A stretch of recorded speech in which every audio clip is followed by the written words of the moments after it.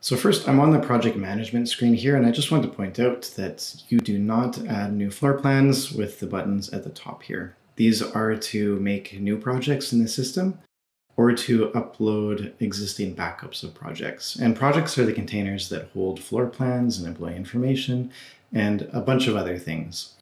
Of course, to make a floor plan, we first have to be within a project. So you can do that by clicking the project name on the management screen. Or like in this case, I'm going to make a new fresh project and we'll add the floor into that. Just name this new project and add it. And when you make a new project, by default, you'll see a demo floor plan as the first thing you see. So you can see the floor plan and a couple demo panels on top. And after adding our own floor plan, we're going to delete this. At the top right, just make sure that you're logged in as an administrator. And then go to the side menu at the top left, and then hit the green plus button. From there, add the floor name. And in the type selector, just make sure that floor is selected. As soon as you hit that add button, you'll be prompted to upload the image file. And for StaffMap, the image file formats supported are JPEG, PNG, SVG, and GIF. In this case, I'm going to grab a JPEG file. And as soon as you select it, it's uploaded into the system, and you can see it as this background layer. If I go to the top menu as well, I can see that the 10th floor has been added to the top of the list. If I want to from here, I can use these arrow keys to move it into another position if I want, but I'll keep it at the top for now. So when you have the floor plan added, the next step would probably be to add your desk panels and employee panels.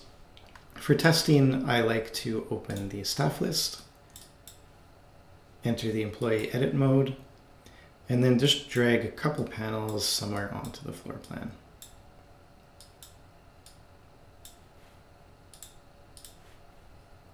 So once those panels are there, you can start adjusting the sizing. In this case, I feel like the panels are a little bit too small relative to the floor plan size. And to adjust that, I can jump into the floor plan properties. So in the side menu at the left, I'll click 10th floor, click the gear icon at the top, and then you'll see we have a few options in there. So the name can be changed at any time. And you can also adjust the floor icon, which shows in the side menu, just to maybe something like this. And when you save that, it'll be visible. You also have access to the scale slider. So if I zoom in a little bit, I can adjust this scale slider if I make it larger and save that. You can see the panels have shrunk down relative to the floor plan.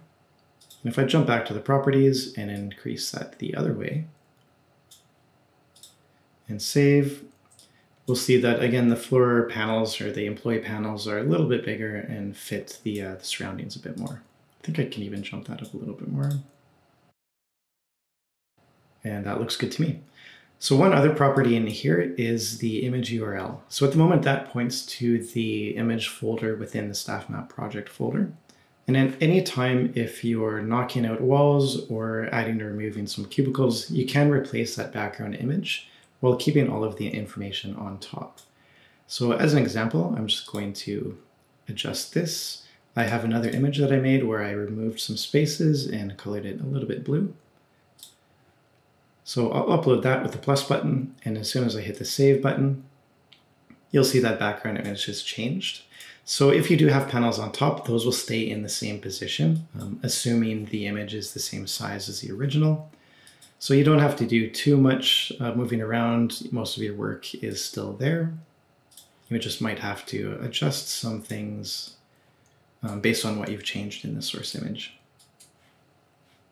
And the last thing would be deleting floor plans. So I mentioned we have this demo floor plan, floor 1, that's always in newly created projects.